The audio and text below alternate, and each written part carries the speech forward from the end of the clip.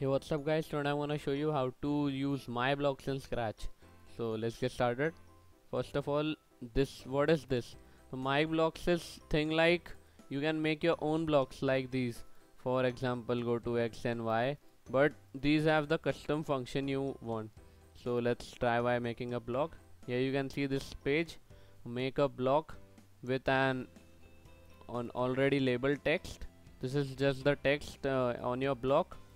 Like here you can see it is written set and 2, these are the text, and here you can see this input where we can put anything. This is a number or text input. In Scratch 2 these were different, but now it is same. And this drop down list, this we can't make this, but everything else we can make it. So here you can see we have inputs like these, and also the boolean one is like this. You can input things like this. So it is in like wait until or repeat until block or if else block. All these type of blocks have this boolean input. Here you can see I can put this in all of them 4. So now I gonna show you how to make these blocks. First of all, make a block and you can label it anything. My first block, and here you can see I can put any of these in front of this. So I am gonna put this add an input number or text. Here you can see I can name this for example value 1. If you wanna put number, you can put number. I am just typing it. Here you can put a boolean like this, like boolean number 1, and this is run without screen refresh. So if you don't know this, if you check this, you can't see the screen updating, and this makes the script very fast, very fast. But if you put a forever loop by checking this inside your block's definition, then it might crash Scratch desktop, and even in Scratch 2 this happens. So better if you check this and don't put any forever loop. So here you can see we don't check now. I will show you in later in this video. So click on OK, and here you can see we have our first block. So you can use this to do many things like functions, big functions. Like if you are a game developer already in C# and Java, you can see that we make functions. To make a function, like if I want to make him draw, I can make a normal script like when the green flag click forever, go to mouse pointer and put an if else statement, touching mouse pointer, remove this and mouse down. Then here you can see we can just import this pen, then pen down or else pen up. Here you can see I made this short script. Here you can see now I can draw, but this won't work here. In full screen mode it will work. So here you can see I can draw with this, and also put here erase all. So to do this in a shorter way, or if you are putting in many scripts like this in a single sprite or this function alone, so you can just make a block to make your scripts look shorter. So to use this, we can first duplicate this and put it here.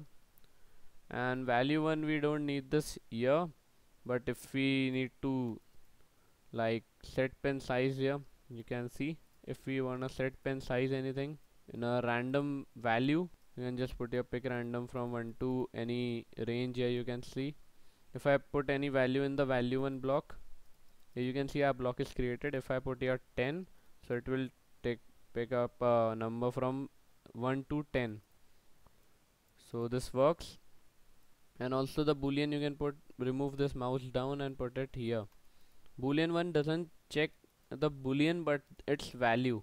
So if touching mouse pointer is false or true, if it is false it will check 0, and if it is true then it will check, like you can see touching edge is now true, so it will say true, it will be 1. So like if I mouse down means if you are holding the mouse button pressed, then it will be 1, means true, and if it is you are not holding, then it will be 0 or like false. So you can put this here, and just instead of this script you can put it here. So 1 to 10 range, or I want 1 to 5 range, so I will put the end value 5. And also here put mouse down, you can also put touching mouse pointer, so it will be always true, as if we are going to the mouse pointer it will be touching the mouse pointer. I am here putting this mouse down, and here you can see this does the same work, just changing the size of the pen every second. You can also do this thing like remove this and just put the script here, remove this and put your mouse down and put your 5. Here you can see this also does the same work. So the MyBlocks thing is actually good. So this was from Scratch 2, made in Scratch 2. Here you can see on the screen there is a Scratch 2 window. If you wanna make a block in Scratch 2, you can just go to MyBlocks and create new block, and you can do the same thing. Just we have two values for this number input and the square. So the square contains a string. Here you can see in Scratch 3, if I put any typing here, I can put this inside of this input number or text, but in Scratch 2 you can't do this. So there is a square for strings. A string means a text, and a number means you know that. So here we are with that, and now I'm gonna show you what this works like. If we check it now, and you can't use this in this script, as you can see, this will just not change the size of the pen as it is very fast. Just remove this block, and here we can see it has disappeared from here. So now make a new block. If I wanna make clones, so I can put here build and with a number input. So run without screen refresh. Now you can check it, and now this script might be seen by you all in many of my videos, as this is the script I use in for making clones and big things small. You can watch my video on my algorithm for making shorter games. So in that tutorial you can see what this works like. So now we can just copy that, delete this variable and make a variable called clone number. You can name this anything. This is the part of that tutorial.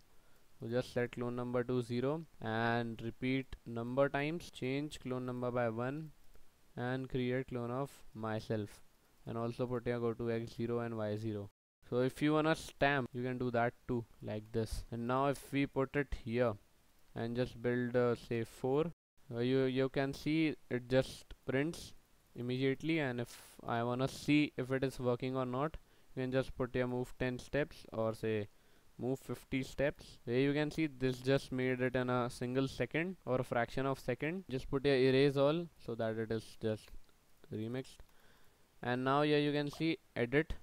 If I uncheck this or untick this, here you can see we can see these are being created, and if I check this, you can't see them being created and they are just static to our eyes. So this how it works. You can use this for rendering text. You can watch my tutorial making a text renderer, number renderer, and also making text plus number renderer in Scratch to get that script. So thank you guys for watching. See you in the next tutorial.